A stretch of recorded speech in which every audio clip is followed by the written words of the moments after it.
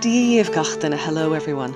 You're really welcome to the alternative to Scoil gCláirseach 2020, the festival of early Irish harp which normally takes place each August in Kilkenny in Ireland. Between the 13th and 17th of August 2020, we'll be joining together each day to watch a talk, a workshop and concert footage from previous Scoilna.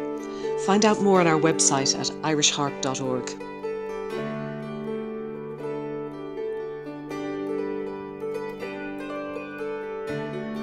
So here we are, Monday the 17th of August, and the final day of our Scoil gCláirseach alternative for 2020. Thank you to all of you from around the world who have joined us each day. We hope you're safe and well, and we send you our best wishes from Kilkenny and from Ireland. Welcome to our final talk. So I know you'll have a really wonderful time listening to her, so please welcome her.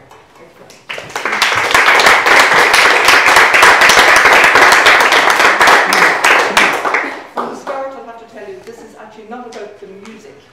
This would be more like the press releases you've sent out and what feedback you're getting in the magazines and the journals, what people are saying about you, what the commentary is about the Harp Festival here this week, except we're going back in time 200 years. So it's not so much a discussion on the music, though that also exists in the periodicals. Fairly restricted, very much based on what Bunting discovered and what he produced in his different volumes. That's, if you're interested in that area, you will find it. And people who came after Bunting, particularly later in the 19th century, who discussed Bunting's theories about gap scales or whatever. So what I'm really looking at is examining the periodicals. That was the magazines of the time, not newspaper press, monthly, fortnightly, quarterly sometimes, and occasionally weekly magazines, what existed and what had they to say about the Harp Festival in Belfast, if anything, or the efforts to revive the harp in Belfast and in Dublin in particular by setting up harp schools. The periodicals of the time, which existed from 1770, there was one magazine called Walker's Hibernian magazine. Now that was very much based on the English style miscellany and didn't really report too much on Irish events. After the Act of Union, funny enough, the Irish vote suddenly hit the stage as such, because pre-1800, people who read magazines as such were the gentry, not the normal Irish. And if you look at the national schools weren't introduced until the 1830s, so there were actually the literacy skills throughout the country were very slight. So you're really talking about the more intellectually minded people, or people who were like Beaufort and Joseph Cooper Walker, people who actually had a chance for education and were trying to progress the country. So this is all a preamble to what I'm getting into, which will be it will be kind of semi-read and trying to remember things, so it won't be quite as exciting as listening to but it's, as I say, it's a background. You can imagine that you're dying to know what had the press to say after the event. Following the Act of Union in 1800, new magazines came into being by the end of the first decade, and for a brief period we had, between 1807 and 1809, the Cyclopedia magazine. Walter Cox produced the Irish magazine between 1807 and 1815, and the monthly Pantheon arrived 1808 and survived for a year till November 1809. In January 1810, the Hibernian magazine and the monthly Panorama were founded, but they lasted as separate magazines for a very short time, and by July they merged to be one and survived for another 12 months. In 1813, the Monthly Museum came to life, but again only lasted a year. And they were all Dublin based, and in Belfast, where you expect to be a lot of activity, there was one magazine that survived over this time between 1808 and 1814, the Belfast Monthly magazine. Now, just generally, the magazine, the periodical production was very sporadic. I'm not saying there weren't others. These are the ones I've examined, or these are the ones where I've found reference to music. So there were literary magazines which took off, but they actually didn't talk about music. What happened in England was they began to produce music-only magazines, but it was 1879 before the Irish pure music magazine came into being, and that was actually church music. the Sicilian movement, and when that died, there was actually nothing until nearly 1960, 1970, as in, well, there was one for 1 year, 1902, 1903, but that it was actually very sporadic, and it really was a case of when I went looking for magazines, it was looking at anything and everything, who was saying what about music. But for this period, which as you realise from the dates, it coincided with the foundation of the Belfast Harp Society, and soon afterwards the Dublin Harp Society. So in order to give you a flavour of the magazine articles themselves, I've included numerous quotations. I don't have any displays, so it'll all be with my voice, okay? And some of them have come in as full paragraphs, and others just I've tried to interweave the quotations into my general narrative, just to give you a flavour, as I say, basically what was going on and what was people's reaction to the foundation, or even why the societies were founded. So, we're looking at the preservation of the Irish harp and the preservation of the Irish tunes as my general theme, as recorded in the magazines. While occasional references were made in the early miscellanies to the Irish harpers and to the harp and bagpipes as the national instruments, the foundation of the harp societies in Belfast and Dublin in 1808 and 1809 created more excitement in the journals than any other single musical activity. These were established for the purpose of preserving the Irish harp and the ancient music with which it was associated, while at the same time, in an age when the magazines reflected a new emphasis on religion and morals, allowing generous and enlightened members of the community to tend to their religious duties by contributing to a benevolent cause. Reports of similar movements abroad gave status to the fundraising activities associated with the Irish Harp Societies, ensuring their recognition as fashionable ventures and socially acceptable pursuits. For example, in Wales they were beginning to revive the Ite O'Donovan, and also around this time, which would bring us to the Irish harpers, they were beginning to set up schools for the blind. In France, it was the first school for the blind was set up in 1784, in Liverpool in England 1791, and there are others, I haven't all the dates here, but just it coincides so that it wasn't just a venture just to preserve the harp, there were actually other reasons. And we're talking religious, of course at that time was pre-Catholic emancipation, so you're looking more at the Protestant religion, getting very moralistic and trying to do good. Because, as I said, the Irish normal peasantry really didn't feature too much at that time, and certainly not in the magazines. Now, let's speak about the Belfast Harp Society and how that was viewed in the press. The institution of the Belfast Harp Society in 1808 was first documented in periodical literature by way of an advertisement drafted by the committee. This appeared in the Cyclopedian magazine in July 1808 and in the monthly Panorama the following October, at which time it was prefaced by a note from the editor who applauded the spirit of patriotism and liberality which had animated the inhabitants of Belfast and recommended that they be assisted by every person of taste and by all who felt the love of country glow in their bosoms. And I quote, "To every person capable of feeling the influence of patriotism, the preservation of his national music must be a subject of interest. From remote antiquity has Ireland been celebrated in a high degree for the excellence of its bards, for the sweet simplicity and pathos of their poetry, and their superiority on the harp.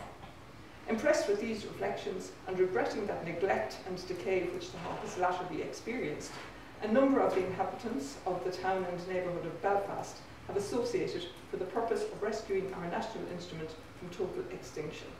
So these advertisements were sent out, and they appeared, and what I discovered them, in 2 Dublin magazines.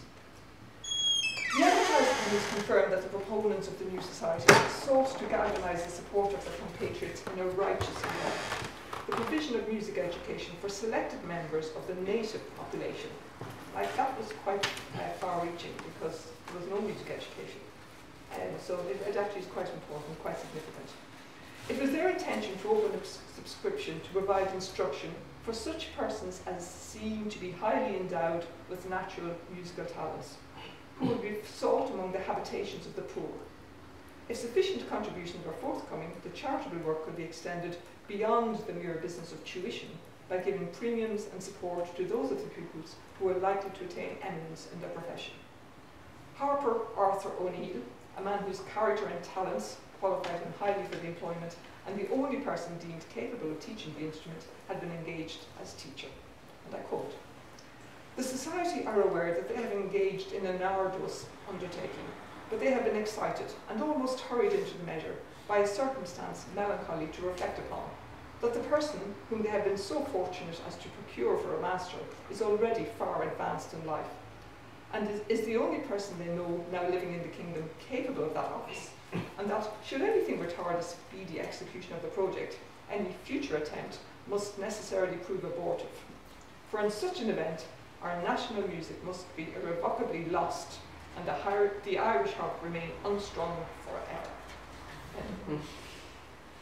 The initial success of the new organisation in Belfast was documented in an account of the first annual dinner held the following St. Patrick's Day, that's March 2009, published in the Cyclopedia magazine. The report outlined how, in the course of the evening, 8 blind boys, supported, clothed and instructed on the harp by the Society, had performed with their teacher Arthur O'Neill. The Belfast Monthly magazine, which had celebrated the foundation of the Harp Society in verse in December 1808, and there was no articles, it was just a few poems actually turned up. They also recorded the event by publishing verses written for the annual meeting of the Society for reviving the Irish harp. And I quote, "O minstrels who on Erin's shore prepare to strike the harp once more, and soon will pour your simple lays as did the bards of other days. When youthful bards the chord you sweep, then the patriot oft will weep." And there's lots more. The text for a duet performed at the dinner, sung to an old Irish air of Kitty Tyrrell, was also published. So these are kind of interesting historical things to be found in the periodicals, because there are other references to that particular tune being performed, but the fact that the Belfast Monthly magazine actually has the text of that poem is interesting, of Kitty, the one to which Kitty Tyrrell said. And it was sung by, I said, 2 amateurs, duet by 2 amateurs. Now, the Irish Harp Society, as distinct from the Belfast. In July 1809, Wattie Cox's Irish magazine was the first journal to announce the instigation of the Irish Harp Society, a venture based on that of Belfast, spearheaded by General Vallancey and a number of eminent Dublin citizens, including John Bernard Trotter, who was quite significant. I don't know if we've come across him yet.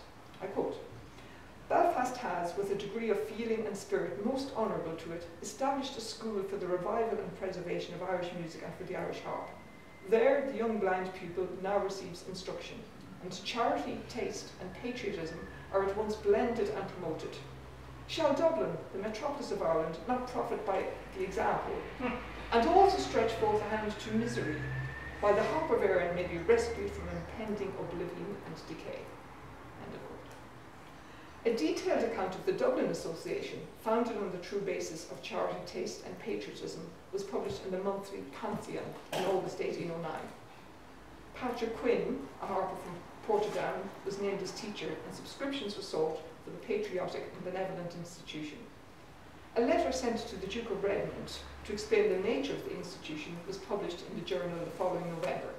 I quote, "Having learnt that in Belfast a society for restoring the Irish harp had been established, and that the music of Ireland was thus likely to be in some degree rescued from oblivion, and conceiving that the instrument for which the old and beautiful airs of the Irish music had been composed, and on which they had been played with the happiest effect, ought not, by lovers of music and friends to humanity and Ireland, be permitted to sink into decay, resolved to establish a permanent institution for the interesting purpose of in the metropolis of Ireland." End of quote. Now, all this about preserving and preventing the tunes or the instrument falling into total decay, or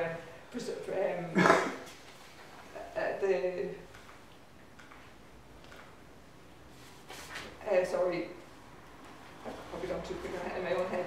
The idea that, say, Bunting came along and he was actually the guy who preserved it all, prevented the loss of everything, that had come through in the advertisements which had appeared, I'm sure you've come across them, in 1792 for the Harp Festival. But the Harp Festival, interestingly enough, was never covered in the periodicals of the time. It was only in the newspaper press.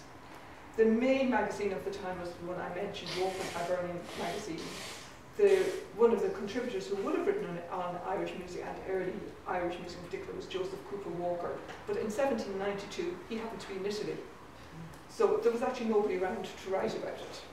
So it is very interesting that it was only with the establishment of the Dublin Harp Society, not even the Belfast, but the Dublin Harp Society, that the Irish periodicals began to make reference to the Belfast Harp Festival held over a decade earlier. This event was brought to the reader's attention in a letter published in the Belfast Monthly magazine in September 1809, at the time when the Dublin Harp Society was receiving great publicity. But let it never be forgotten, the writer reminded the readers, that Belfast led the way, and I quote, that from her bosom emanated the generous warmth which has recalled to animated existence the famed genius of Irish melody, so long, so shamefully torpid. That in Belfast, the first meeting of the Irish harpers, procured by the inhabitants at considerable expense, took place in the year 1792. That Bunting of Belfast, whose musical talents are universally admired, was the first to rescue the fast-fading relics of our tuneful bards from threatening oblivion, and to give the world a complete collection of celebrated and original airs. And finally, that the first society for diffusing a knowledge of the harp and perpetuating our national music was instituted in Belfast. So this guy obviously wasn't too happy that Dublin was getting all the publicity and Belfast had been left out. But it was the first time that Belfast Harp Festival got mentioned. Now, I'm not promising that you won't go and find an obscure magazine I haven't yet seen, but certainly nothing has come to the front before this. The ongoing development of the Harp Societies was a source of interest to the journal editors. The Irish magazine recorded a dinner held in O'Neill's Hotel in Belfast in Bunting's honour in December 1809, during which Arthur O'Neill and his blind student harpists, now increased in number to 19, performed. At this celebration, Bunting, who had earlier in the year published his second collection of the ancient airs, was commended for his efforts in rescuing from oblivion the few relics of our national music, which had escaped the devastations of time. That was the quote I was looking for earlier. That though we read a lot about Bunting being given the honour of rescuing from oblivion, that actually was part of the remit of the Belfast Harp Festival. It happened to be Bunting, the 19-year-old, who was hired in literally to write down the tunes, but it wasn't Bunting's idea to rescue from oblivion. And you will find it in the advertisements that were sent out in the newspaper press prior to the Belfast Harp Festival. Of course, needless to say, Bunting used it himself later on, loads of times. Further details of Bunting's endeavours were provided in a footnote to this article, which informed the reader that Bunting commenced his researches early in 1792 and collected some music as well as some performance for the harp meeting held in July 1792, which wasn't totally accurate. Early in 1800, again the date's not accurate, and I'm quoting from the magazine, he published, with an appropriate preface, a collection of 66 airs. He has continued his labours till this time and has just published a volume in the most splendid style of any similar work that has ever appeared in the United Kingdom. End of quotation. So the 1800 actually should have been 1796, but I say this was again is historically important because it's the first time it gets mentioned. And of interest also is that both antiquarians and the art musicians of the time were united in promoting the harp societies. It was not a fringe event. You know, the musicians of the time were behind it. And those who commented upon its activities were in agreement that failure to protect the ancient Irish instrument would result in its extinction and the subsequent loss of the native music. The monthly Pantheon recorded a number of fundraising events, including an Irish concert composed of ancient Irish airs, as perfect in conception and effect as it was in execution. Billed as the commemoration of Caroline, the title, according to the monthly Pantheon, proposed for the occasion by Joseph Cooper Walker, found its origin in the commemoration of Handel concerts held in London from 1784 onwards, and in Dublin during 1786 and 1788. So they took what had been very important, as the art music concerts, commemoration of Handel, and Joseph Cooper Walker, who, as I'm sure you're aware, who wrote the historical memoirs of the Irish bards, or collected the essays that became that, he actually had the idea, let's call the Dublin one the commemoration of Caroline. The venue chosen for the commemoration of the Irish bard was a fashionable private theatre in Fishamble Street, next to Siobhan's information there. In the early 1780s, what had been O'Neill's Music House was actually turned into a theatre, and it became a national theatre for a short time. It closed up again, it became a private theatre, as in where the gentry went when the normal mob began to go to the public theatre. Closed down again, and then around this time it was reopened by Mr. Campbell, who gave the venue as a present to the Harp Society. The performance, in which all the prominent city musicians participated without fee or reward, took place on September the 20th, 1809. And I quote, "The old Irish music given on that occasion, the arrangements of Sir John Stevenson, Mr. Cook and Mr. Laudier, the performance of Mrs. Cook, Miss Wilman and the Mrs. Cheeses, Mr. Spray and a capital instrumental band had such a wonderful effect that a repetition of Carolan's first commemoration was demanded at the Rotunda."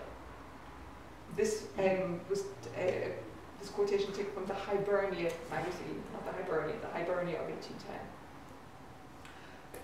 And both concerts were recorded in the Hibernia, but also in the most sardonic publication of the time, the Dublin Satirist, which declared that it would be cruel as well as unmanly and malignant to censure an institution, the object of which was harmless, if not praiseworthy. According to the Dublin Satirist, the house is well attended and the audience hastens to hear and see the venerable Paddy Quinn, the antiquity of whose instruments inspired the descendants of the Milesians with enthusiasm.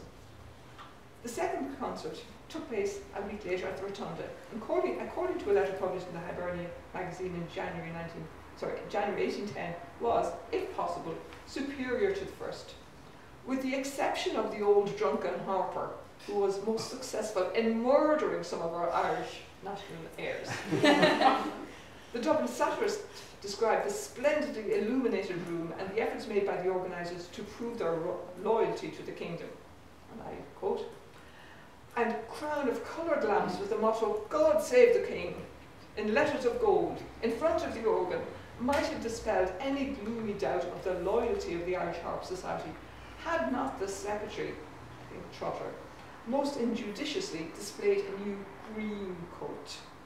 It is much to be regretted that the melody of the Irish harp, as called forth by the sharp nails of the venerable Paddy Quinn, was in some degree lost to the audience, whose auricular nerves had been so violently assailed and stunned by the drums, clarionets, and horns of Tommy Cook, that the vibratory sounds of the brass wire were scarcely heard." For those who don't know, Tom Cook was the leader of the orchestra, the theatre orchestra.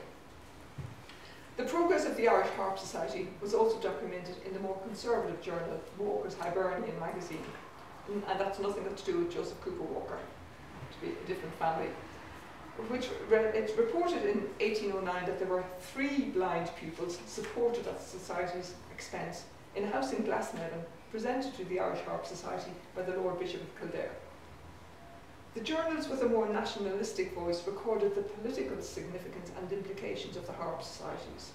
In August 1809, the editor of the monthly Pantheon, a journal which preserved more reports of the Irish Harp Society than any other journal of the time, was optimistic that the Song of the Bard would create a new harmony and would again soothe the soul of sensibility.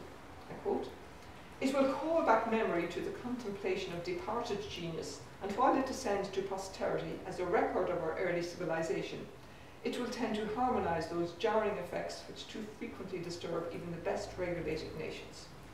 End quote. Watty Cox, proprietor of the Irish magazine, published a report in July 1809 in which he considered the revival in the light of nationalistic retribution. He praised the people of Belfast for taking the harp from its hiding place and thereby keeping alive the taste and remembrance of Irish music, which the occupiers had attempted to eradicate. I think Watty Cox was one of the extremists, but he did manage his own magazine from 1807 to 1814, 1815, pretty much by himself. But I think some of it he was in jail. He wrote it for his nationalistic attitude. But it's interesting to read his magazine. Actually, the very first article he had is slightly diverting here. The very first article he had was a memoir of Carolan. The very first to put it. A memoir of Patrick Quinn, published in the monthly Pantheon in October 1809, confirmed that although the ambitious proposals put forward by the Dublin Committee to revive the ancient airs and instruments had received support from many sectors of society, the political significance of the enterprise made it unacceptable to some of the city's most influential citizens. I quote, "The revival of the Irish harp has excited much observation in Dublin and its vicinity. The advocates for it and the enemies to it have not been sparing of eulogium or reprehension. The one has said that to restore the music and the peculiar instrument of Ireland, sanctioned as they were by past ages, was not only laudable as an undertaking promoting charity and civilization of manners, it was an act of mingled piety and patriotism. Its enemies, and they have been but few, behold in the harp a symbol of sedition. Surely in these enlightened times we are not openly to be told that music is dangerous and its instruments seditious. End of quote. As Secretary of the Irish Harp Society, Trotter had written to the Lord Lieutenant, the Duke of Richmond, in July 1809, outlining the objects and views of the organisation and seeking his support and patronage. With no reply forthcoming, the editor of the Monthly Pantheon sought to reassure his readership of the noble, moral and honourable aspirations of the venture. And I quote, "The Irish Harp Society promised to leave to their country a memorial of their veneration for its music and an asylum for the blind. If a jaundiced eye beholds in this institution a gleam of conspiracy, or the depository of sedition, the diseased state of the organ is to be lamented. The gospel itself, thus tortured and misrepresented, might be decried as republican and suppressed as dangerous." The apparent stagnation of the Harp Society in Dublin was an issue of concern to a correspondent in the Hibernian magazine who, within 6 months of its inauguration, queried the status of the funds raised, deemed to be sufficient to establish a school with at least 20 pupils, who ought by this time be nearly able to earn their bread. The following August, the same journal referred to a committee of the society members the committee meeting of the society members held for the purpose of electing a committee of music and literature. And after that, no more mention, until October 1811, when Wattie Cox's Irish magazine reprinted an excerpt from a newspaper announcing the demise of the Irish Harp Society. I haven't gone looking into the newspaper, so if anybody wants a project, you can find out what newspaper said the following. I quote, "The songs of our ancient bards have long been banished from our national memories by our melodies by our English rulers, and to revive them would be only recapitulating sufferings that could have no other tendency but to disturb by one harmony the other harmony that exists between the Irish and their English brethren. This seasonable and loyal extinction of our Harp Society was agreed on after mature deliberation, and to the credit of the managers unanimously." What actually happened was the money was handed over to the blind institution, and that was the end of Dublin Harp Society. In Belfast, the Harp Society survived for another 6 years. There is, I don't know if you've come across the Ulster Journal of Archaeology in the 1890s, 1895. There are 2 or 3 important articles which I had at my beginning of my paper and then I skipped over. Robert Young contributed a few papers, one on the Irish harpers in Belfast in 1792, but that did not appear till 1895. And Francis Joseph Bigger contributed Arthur O'Neill's biography and Paddy Quinn's in 1901 and 1905. That's the journal, Ulster Journal of Archaeology, which, as I said, almost 100 years passed before the information arrived. But Bigger, citing Bunting's account, which would be from his 1840 collection, he recorded in the Ulster Journal that O'Neill retired to Dungannon and continued to receive an annual stipend of £30 from the Belfast Harp Society until his death in 1818. The new Irish Harp Society was revived in Belfast with financial support from India in April 1819, with Edward MacBride as teacher. He was succeeded in 1823 by Valentine Rennie, who continued until 1837.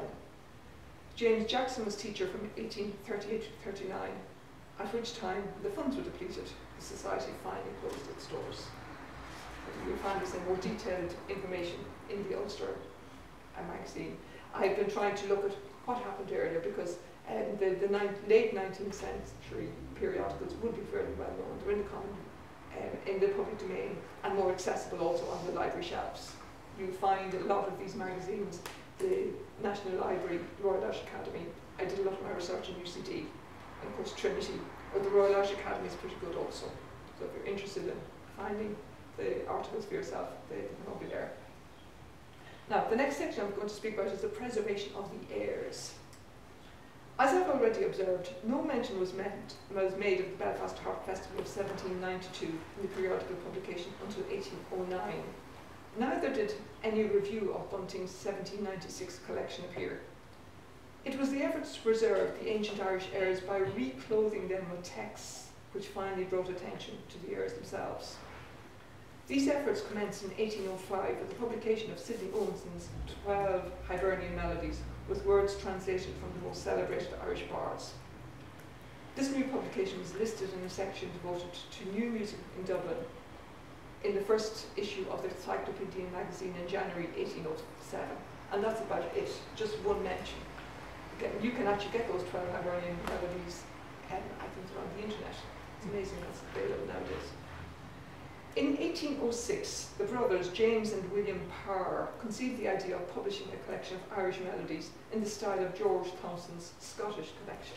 So Thomson over in Scotland is collecting melodies and then hiring in a few odd composers, you know, the likes of Beethoven or Haydn who happen to be around, and paying him to write new accompaniments. So the two Parr brothers thought, oh, let's do it in Dublin. The task of providing accompaniments and symphonies was assigned to Sir John Stevenson, who in turn suggested Thomas Moore as poet. In an effort to advertise the new production, a biography of Stevenson was published in the Encyclopedian magazine in April 1807. I quote, "Ever attentive to his professional pursuits and doubtless of that fame which is connected with national character, he, Stevenson, is at present engaged in a work which bids fair to add considerably to the rising reputation of Irish music and Irish literature. His coadjutor in this undertaking is Mr. Moore, the anacreontic style and spirit of whose poetic infusions have been so greatly admired." Again, historically important, did Moore go to Stevenson? Did Stevenson go to Moore? Why was it Moore? I think from what I've read that basically the intention was to use different poets, but Moore was so successful at the beginning that they stuck with him. It was Stevenson who was actually pushed sideways later on. There was a bishop that put some of the later accompaniments. A letter from Thomas Moore, written in reply to an invitation from Stevenson to adapt words to existing Irish airs, was published with the memoir. Moore outlined the difficulties that would arise in adapting words to the ancient melodies due to the irregular structure of many of those airs and the lawless kind of metre. However, he was enthusiastic that such a work could be undertaken. I quote, now these are Moore's words. I think they appear in Bunting's biography that George Petrie contributed to the Dublin University magazine in 1847. Perhaps not the complete letter, but certainly part of the letter is there. I quote, "We have too long neglected the only talent for which our English neighbours ever deigned to allow us any credit. Our national music has never been properly collected, and while the composers of the continent have enriched their operas and sonatas with melodies borrowed from Ireland, very often, without even the honesty of acknowledgement, we have left those treasures in a great degree unclaimed and fugitive. Thus our heirs, like too many of our countrymen, for want of protection at home, have passed into the service of foreigners." Moore's letter confirmed Stevenson's role in suggesting this poet, so I continue to quote, the task which you proposed to me of adapting words to these airs is by no means easy. The poet who would follow the various sentiments which they express must feel and understand that rapid fluctuation of spirits, that unaccountable mixture of gloom and levity which composes the character of the Irish and has deeply tinged their music. End of quote. Though not a highly trained musician, Moore had a decade earlier, while a student in Trinity College, been instinctively drawn to the high quality of the native melodies published in Bunting's collection of 1796. His first encounter with the ancient airs was recorded in the Dublin University magazine in the same article to which I've just referred, the biography of Bunting by George Petrie. I quote, "It was in the year 1797 that, through the medium of Mr. Bunting's book, I was first made acquainted with the beauties of our native music. A young friend of our family, Edward Hudson, who played with much taste and feeling on the flute, was the first who made known to me this rich mine of our country's melodies, a mine from the working of which my humble labours as a poet have since then derived their sole lustre and value." This letter of, these words of Moore actually first appeared in the preface to the 4th volume of completed works. I think that was 1820s. So that's, but it was reprinted, and remember, I'm dealing with what actually had turned up in the periodicals, but I tried to find sideways where they actually came from. But to be fair to Moore, he gave full credit to Bunting's early collection as having inspired him. Moore had drafted a preface intended to accompany the first number of his Irish Melodies in 1807, in which he justified his decision to look to Ireland's heroic past for his poetic themes, identifying those times when the native monarchs of Ireland displayed and fostered virtues worthy of a better age, as the only period which reflected the traits of heroism which a poet could venture to commemorate in verse with safety to himself or perhaps with honour to the country. This was suppressed before publication. I think it was deemed to be too political. But it appeared as a suppressed preface in the Dublin Examiner magazine that lasted for 1 year during 1816 to January 1817. No critiques of the early numbers of the Irish Melodies appeared in the journals. The first indication that Moore's collaboration with Stevenson had brought him fame appeared in the Cyclopedian magazine in December 1808. So it was during 1807 and 1808 the first two numbers of the Moore's Melodies appeared. And in the Cyclopedian magazine, verses penned by Joseph Atkinson in celebration of the series of private theatricals held, interestingly enough, in Kilkenny in October 1808 were printed. And it was during 1807 and 1808 the first two numbers of the Moore's Melodies appeared. And in the over a year later, a letter from Bunting dated April 1810 was published in the monthly Panorama. That was one of the two magazines which commenced publication in January 1810. In this he clarified some of the editorial decisions he had taken when preparing his recent volume for publication. In particular, his decision to set the airs adapted for voice in low keys. He stated that his original publication, brought out 13 years earlier, had been intended as the beginning of a series which was to embrace the entire body of the music of his native country. This quote I'm going to take now is actually from this letter. This was literally Bunting sitting around, not happy with what was going on, and writing to the press. Now, this is really what I'm probably happy with, which is quite interesting, fascinating to discover 200 years later. I quote, whatever were the merits or defects of that first attempt in the year 1796, Sir John Stevenson, of whom you speak, introduced several years afterwards no less than 11 of its airs in the first volume of his Melodies, which contained in all only 5 more. It is far from my wish to depreciate any attempt to extend the knowledge of Irish music in whatever form it appears. I must, however, be suffered to say what is obvious on the face of our respective works, that they move in different spheres and aim at different objects.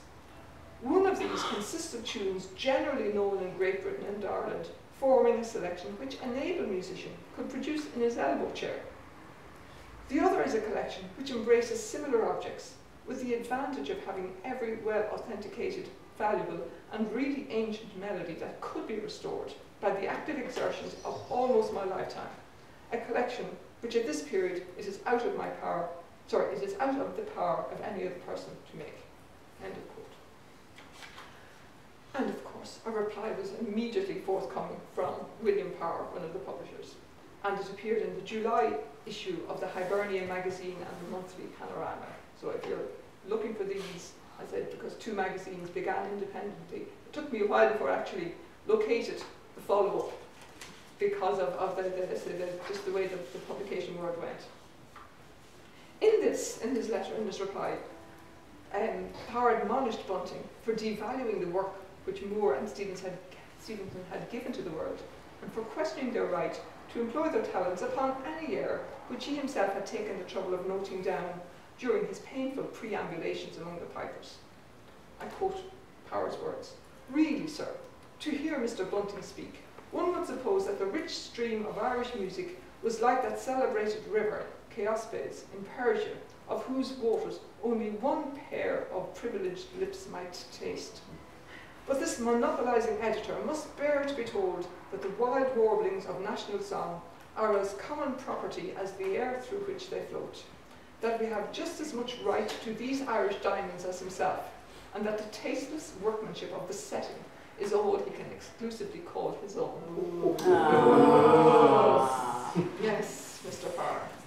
In September 1810, Bunting retorted, declaring that Power was culpable of indecent plagiarism, as his editor had pilfered from the collector's unfinished work. Protesting that he himself was faithful in preserving accurately the original melodies, Bunting contrasted his ancient airs, fruits of long and active research, in those obscure retreats where time has least impaired the original strains, with the Dublin Irish melodies, as Mr. Powers are called, which had hitherto consisted of a few common airs in everyone's knowledge, tricked out imperishable, unappropriate ornaments. And I quote, "The fact is, Mr. Power's melodies of Ireland are twisted and turned, rar drawn and curtailed at will, to answer the words of a poet, while my general collection of the music of Ireland uses the poetry merely as a vehicle of and subservient to the strings." For those who are interested in all the sources, there's an article that appeared in 1957 and a second one in 1959 in the Journal of the Royal Society of Antiquaries of Ireland by Veronica Kineda, in which she tried to find the sources of all the different volumes of those melodies. It makes interesting reading, and I'm sure a lot of you are familiar also with Alice Fleischmann's Sources of Irish Traditional Music, which actually traces the tunes back even further. So if you wanted to follow that line, it's interesting to see. But certainly there's no doubt there were a few tunes like Brom Cree Molly, which I think sadly became the harp that once, I didn't get them mixed up. But there were some tunes that had been sung regularly in the theatre, and I have found lots of references to them as theatre music, even in London, not just in Dublin. The dispute with Bunting made it more difficult for Moore to procure airs which equalled the richness and novelty of the early publications. In February 1814, the Monthly Museum reviewed the 5th number of Moore's Melodies, giving a detailed commentary on each song. The writer was critical of Moore's use of hackneyed airs and suggested that his poetry suffered when he was obliged to distort his lines to make them answer an uncouth air. The critic was, however, astute in recognising the airs that would survive the test of time. And this is a quote from the review. "'Tis the last rose of summer, as a gleam of Mr. Moore's ancient fire. A wild strain of melody pervades the entire of the air, which he has seized in the best manner. The Minster Boy, it is impossible for us to do justice to the beauty of the lines, the tearing chords asunder, that they might never sound in slavery, is consonant with the feelings that pervades the 3 first numbers of this work, and makes us grieve the more from seeing such so seldom." I think in time peace was made, I'd say, between Bunting and Moore and Moore's publisher from London in particular, and as time went on, more of Bunting, especially I think the 1809 collection, began to be used by Moore with permission this time. Following the publication of Bunting's collection in 1840, the native airs almost disappeared from the periodical literature as an area of debate. It's interesting, we would expect that Bunting having brought so many more to the fore, and then later on in the 1850s, Petrie, that it would have become an area of debate, but in actual fact it disappeared. And that was partly to the fact that these magazines, so the ones I have just mentioned, were all in the first decade and a half or so. Very little happened in the 1820s. 1831, what's interesting is National School of Education, but of course no Irish was taught in the school. And in order to kind of improve literacy, the magazines changed from being what we look at more literary magazines to being penny journals. And the penny journals had the occasional music-related article, very often about the bards, but short snippets. And the idea of a debate pretty much disappeared. But I know I'm almost gone on time here, so I'll try and just catch up with a few things. Of interest to you, you may have come across the Citizen magazine, which commenced publication of its own series of the native music of Ireland in 1841. William Elliot Hudson was actually a first cousin of Edward Hudson, who played the flute so beautifully that Moore heard him play the tunes way back in 1797 in Trinity. So it's interesting. And he was the founder of that Citizen magazine. The airs are published and edited by William Elliott's brother, Henry. They didn't appear in the beginning. 1839 there was nothing. 1840 there was an article on the ancient music of Ireland, which was actually a review of Bunting's 1840 volume. And then from 1841 to 1843, airs published very regularly. Most of these appeared with English text and were arranged for voice and piano, so not the unadulterated air at all. Some deemed to have originated as instrumental pieces were published for violin and with piano accompaniment. And even more interesting, as the temperance bands were encouraged to incorporate Irish melodies into their performances, the Dublin Monthly magazine of 1842, which was a continuation of the Citizen, magazines kept going sometimes with new names, but it supported the national temperance movement by publishing arrangements composed by the violinist James Barton. So the Irish tunes, you can actually find them, I'm sure they're in the Royal Irish Academy, probably in the National Library. You can actually get arrangements of the Irish airs made by James Barton, who was probably at that point the leader of the orchestra in the theatre in Dublin. This magazine also reported, again you may be aware of this, that in Drogheda the members of the Total Abstinence Society were so motivated to promote the Irish airs that they formed a harp society for which they made their own instruments. So that's a continuation of the Citizen, the Dublin Monthly magazine. Many of the references which appeared in the journals in the latter half of the century were reports of lecture recitals of Irish music which took place in London, rather than, as I say, debate on the Irish side.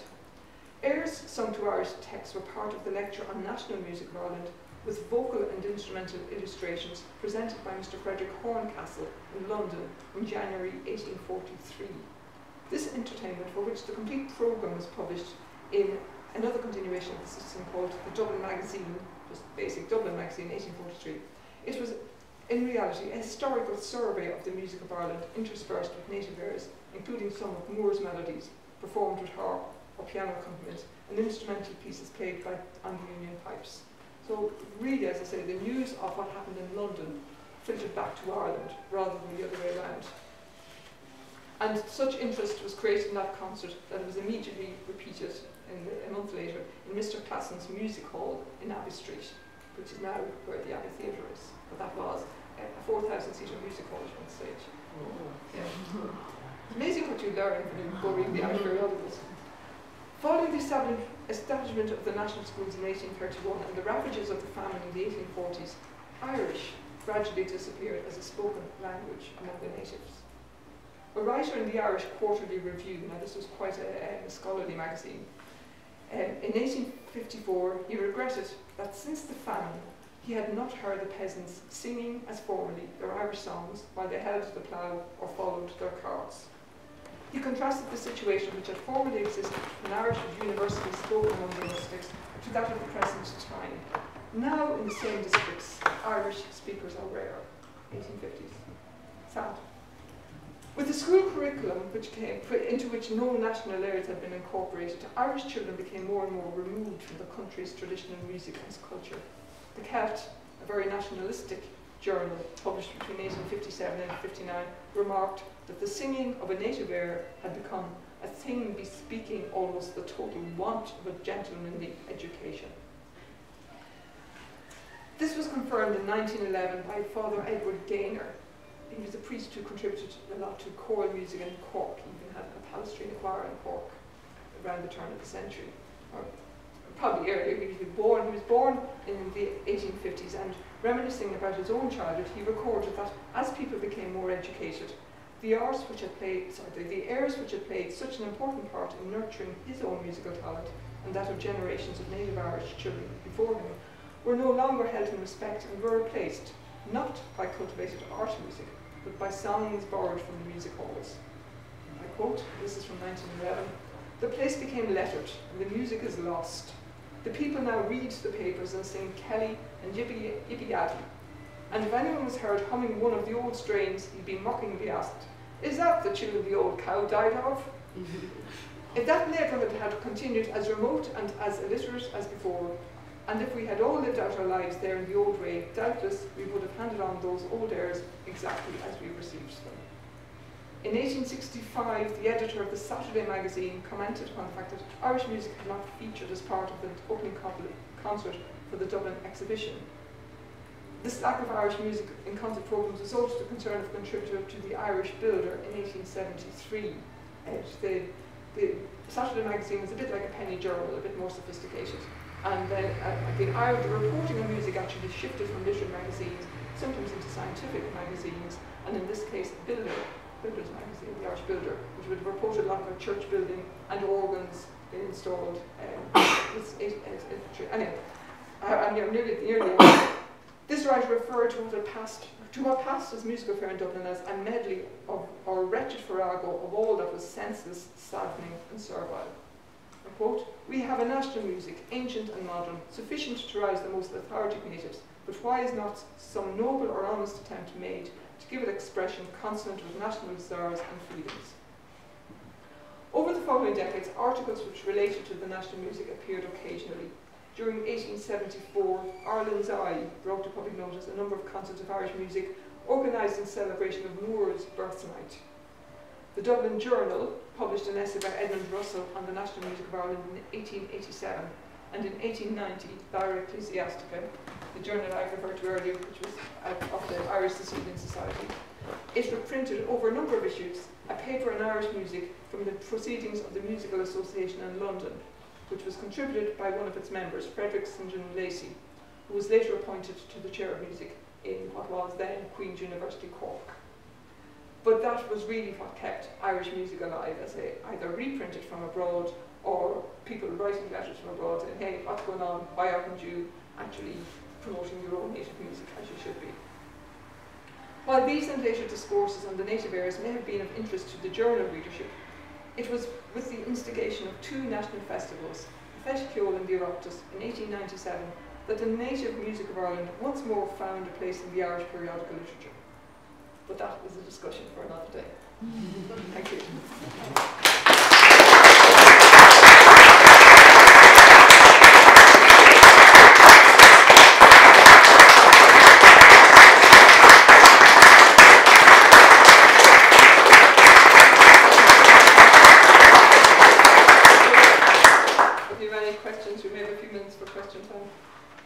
Yes, I have a question. You mentioned Patrick Quinn a few times. Yes.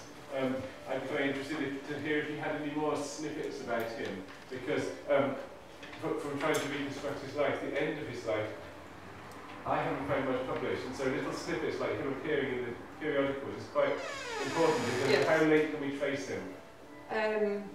Really, I think most of what I have is there. I might have longer quotations, but it was really because the Harp Society was set up in Dublin that I think he even got mentioned.